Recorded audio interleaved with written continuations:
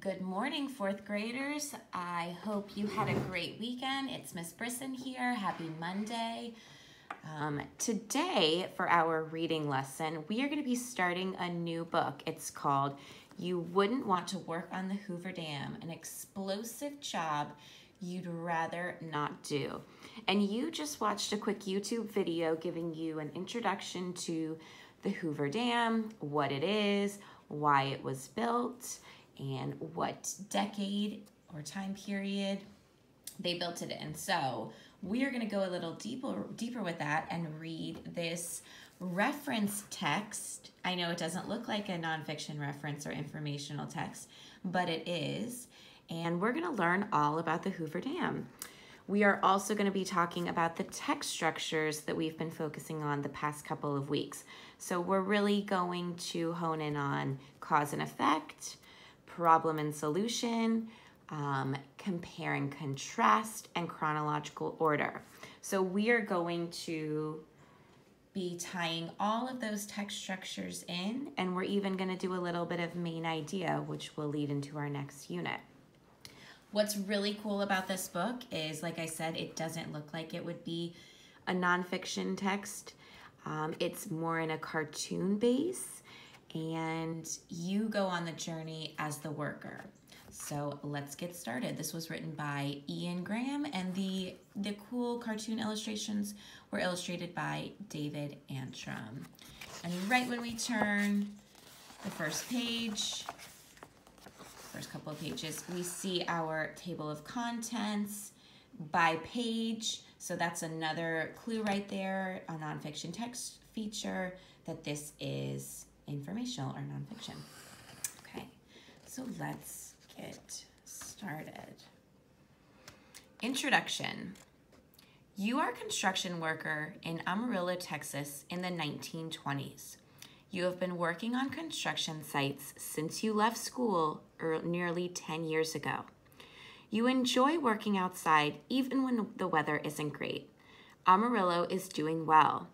Gas and oil were recently discovered nearby, so energy companies are setting up businesses, and there is plenty of construction work to keep you busy. You are able to do most of the jobs that have been done on a construction site, from general laboring is just work, to simple carpentry and laying concrete. Okay, so there you are, okay? And I'm going to read these facts below. You don't know it yet, but your world is about to come crashing down. It will happen suddenly and without warning.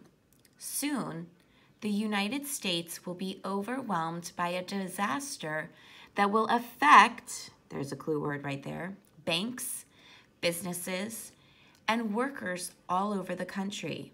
It will change your life forever.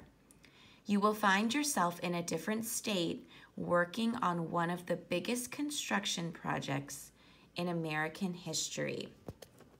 So right now we have our first or our initial cause. Due to the problems in the US, our world is about to change. Okay. And you can see right here, so soon the United States will be overwhelmed with the disaster that will affect banks, businesses, and workers all over the country. So I'm going to go up here to our chart, and I am going to put our first text structure, so that's page 5. We've got cause and effect, and we have our first initial cause. So I'm going to label that. It's going to be clues from the text. Due to problems in the U.S. You guys just probably heard Mr. Brisson sneezing. That was loud.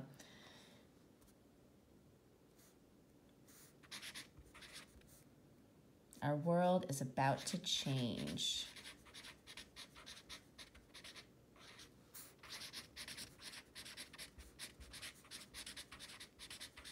And we also know that an effect of that is banks are closing and people are without jobs, businesses are closing. So we're going to read to find out why. All right, I'm going to turn the page. And here you are. You're leaving Texas and it looks like you're going to Las Vegas. Okay, the crash. So now we're going to find out what happened.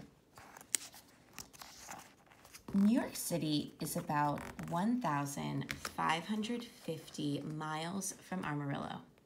You have never been to New York, but events happening there will turn your life upside down. The New York Stock Exchange on Wall Street is a bustling hall where traders buy and sell shares in companies like stocks. Investors make fortunes, money, as share prices rise and rise during the 1920s. Then, in October 1929, share prices, those are like those stocks prices, suddenly drop. Wealthy people see their fortunes, all of their money, disappear overnight. Companies all over the country go bust, which means like go flat, go out of business, and millions of people lose their jobs. Many go on protest marches to demand work. All right, so we've got a lot going on. So basically the stock market in New York City crashed, leaving a lot of people out of jobs, a lot of businesses close. And right now, as you know, we are seeing that as well as an effect from the coronavirus. So many people lose their homes because they cannot pay their bills. They have to sleep on streets. Towns that don't have enough jobs for their own citizens put up signs telling the jobless people from other places to stay away. Many are so poor that they can't even buy food. Thousands stand in bread lines to be given free soup and bread. And I don't know if you've seen that on the news, but people are having to stand in food lines right now. And then up here we've got our effect. The effects of the stock market crash spread very quickly. When the boss arrives at your construction site, you fear the worst. Banks start to fail and people rush to take their money out. This makes a bad situation even worse. So yeah, people are trying to take all of their money out of the banks, but they're not having much success because it's already gone. And then here we go. We've got children march to demand jobs for their fathers. At this time, it's not common for women to work outside of the home. Remember how they had mentioned that there were protests. And I want to point out chronological order. So it's kind of showing you what is happening step by step once the stock market crash. So we've got the crash, and then because of that, businesses are failing, which means that they have to lay off workers. We also know that the banks are closing, and because of that, people are trying to take their money out. People are protesting. So it's kind of going in a chronological order of this effect and then the trickle down. So we are going to add that to our chart. I'm going to go in green this time, change color. It's page 6. And we looked at chronological order on that page. Sorry.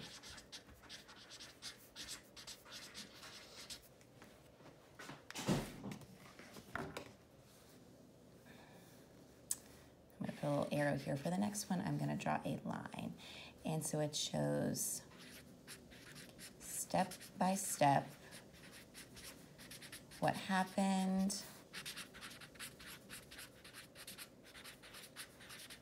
after the crash.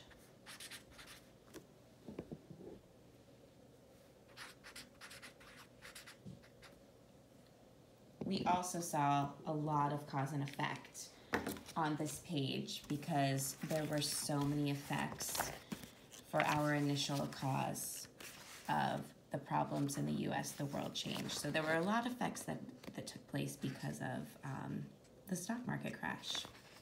All right. And then I'm going to read this handy hint. So, children march to demand for their fathers.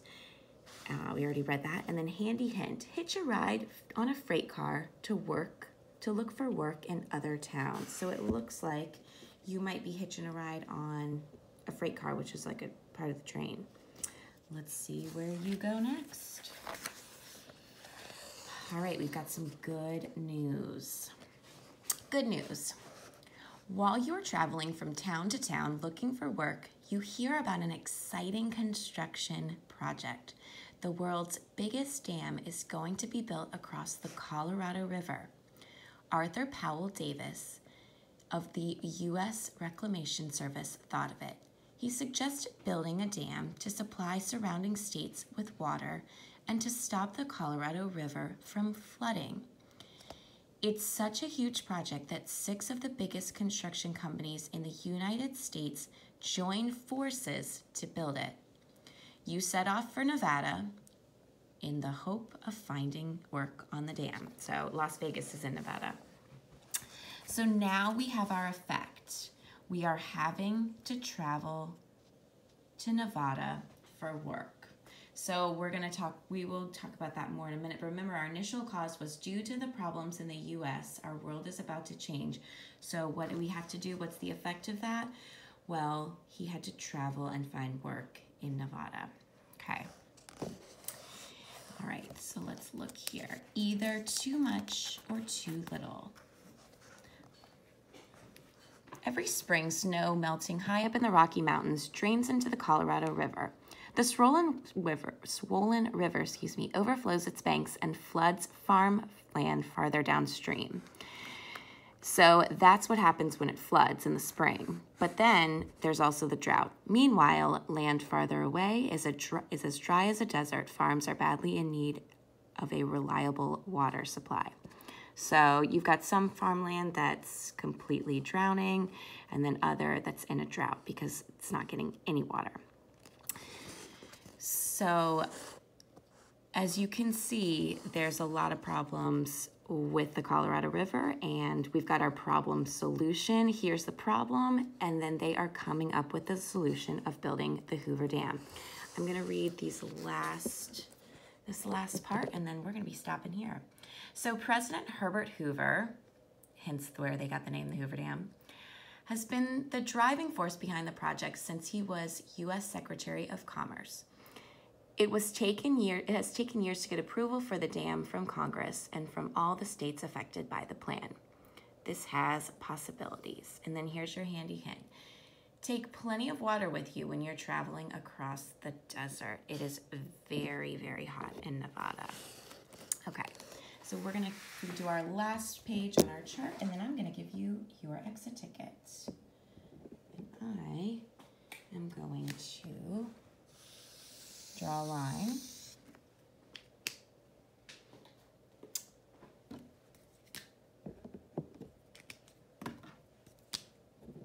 We've got page 8.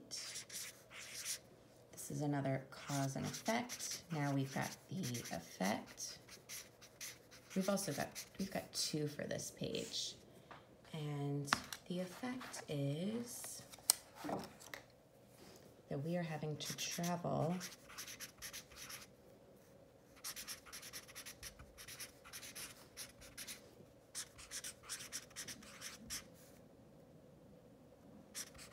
to Nevada to find work. Okay. All right, and that is your effect to your initial cause. I'm just gonna write effect right here. And then, like I said, we've got our problem solution. So there are 2 on this page. Draw my line to separate.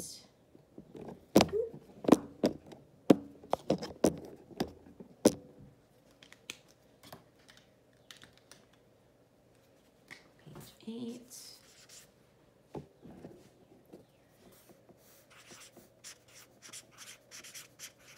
Problem solution. We set out the Colorado River was flooding.